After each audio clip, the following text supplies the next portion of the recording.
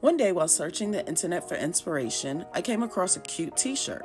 I love when a basic item like a t-shirt is embellished to make it fancy, but I never seem to like the price tag that comes with such designer gear. This t-shirt seemed simple enough to recreate, so I decided to give it a try. Let's take a look at what materials you'll need for this project. A t-shirt, tulle, sew-on rhinestones of various colors and sizes, straight pins, thread and sewing needle, scissors, gem tack glue or whatever type of craft glue, pencil, piece of parchment paper, tape, interfacing. Where I purchased my materials will be listed on the blog. Link to blog is below. Let's get started. First thing, lay your t-shirt out flat on your workspace. We're going to trace the outline of the bottom of the collar. Cover the entire front neckline area with a piece of parchment paper. Use a pencil to trace the seam that runs along the bottom of the collar. Put your t-shirt to the side. We won't be needing it for a while. Use tape to attach the parchment paper to the workspace. Next, take a piece of tulle and place it on top of the parchment paper. Trim if necessary. Smooth the tulle out on top of the parchment paper. Then use tape to hold it into place. Now comes the fun part, placing the rhinestones. I'm not really good at just randomly placing things, so I decided to consult the inspiration t-shirt for a pattern to use to place the rhinestones. I removed all the rhinestones so I could start over. This time I started from the center and worked my way out from there. As I started to place the rhinestones, following the layout of the inspiration t-shirt, I decided it was taking me a long time to look through the hundreds of tiny stones laid out on my work area to find the right shapes and colors, rhinestones that I needed. So I took a few minutes to put some of the square and circle rhinestones into groups to make the placing process go a little quicker. Just keep placing the rhinestones along the traced outline of the collar until it's full and you have all the stones in place how you want them.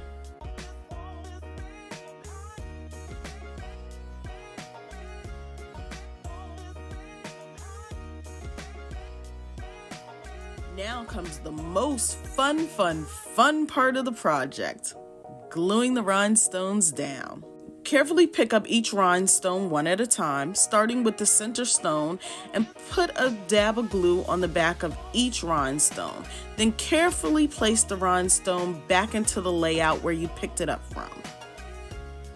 Once everything is glued down, let it dry for a few hours or preferably overnight. After the glue is completely dry, remove the tape. Next, carefully peel the tulle away from the parchment paper. The glue should hold the rhinestones down but not stick to the parchment paper, which is why I love parchment paper because nothing seems to stick to it. At this point, the next step is optional.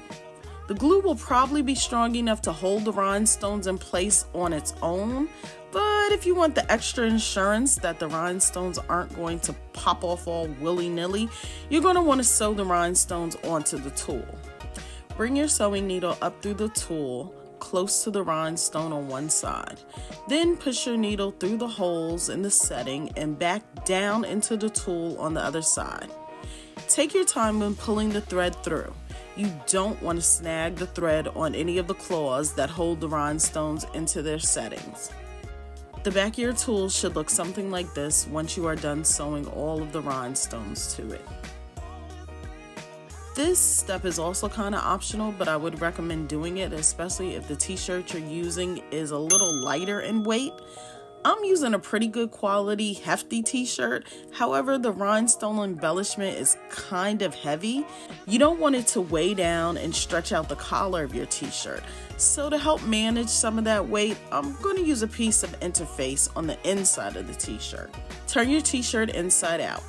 This is fusible interfacing and it can be ironed on so that it will stick, but I find that ironing it down makes it really extra stiff, so I'm not going to iron it on. Place the interface along the collar, making sure that it covers the collar area completely. Take some straight pins and pin the interface to the inside of the t-shirt, taking care that you are pinning the interface to only the front layer of the shirt. Next, carefully turn the shirt back onto the right side. Take time to smooth out the interface, making sure it lays flat inside of the t-shirt. Now, take your embellished tulle collar piece and lay it on top of the t-shirt, positioning it directly under the collar. Use straight pins to attach the tulle to the t-shirt. Make sure that you put the pins through the top layer of the t-shirt and the interface. Make sure everything is lined up in place. At this point, you can go ahead and thread your needle and start sewing the embellishment onto the t-shirt. Use a basic running stitch to attach the tulle and interfacing to the front of the t-shirt. Make sure to sew above and below the embellished collar. Once the embellished collar is fully sewn onto the t-shirt, remove all of the straight pins. Take scissors and trim the excess tulle from the bottom and the top of the embellishment. Cut close, being very careful not to cut any of your stitches or cut a hole in your t-shirt. Take your time doing this, especially if you're using sharp scissors. Next, turn the shirt inside out and trim the interfacing. Once again, trim it close to the stitches. Take care not to cut any of the stitches or the t-shirt. Turn the shirt back onto the right side. Look and see if there is any more tulle that you want to trim closer.